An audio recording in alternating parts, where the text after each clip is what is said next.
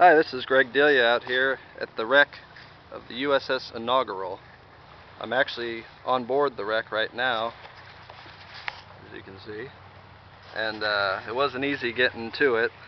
I thought it would be because the land looks like it goes right up to it, but it's really soft mud, and we had to build a bridge with large rocks and then tie a piece of rope on from the ship to the land to use sort of, as a handle to walk along. But anyway, I'm actually on board the ship, and it's really neat just to say you're on board. But they've actually cut more off of it since the last time I was here, which was only about 6 weeks ago, and I didn't think they were doing any more salvaging on it, but apparently they have been, because a lot more is missing. So that's why I really wanted to board today, because I'm not sure how much longer this will be out here, but you can see just kind of what's around it and upriver from it, off the front of the bow, the Poplar Street Bridge and all that.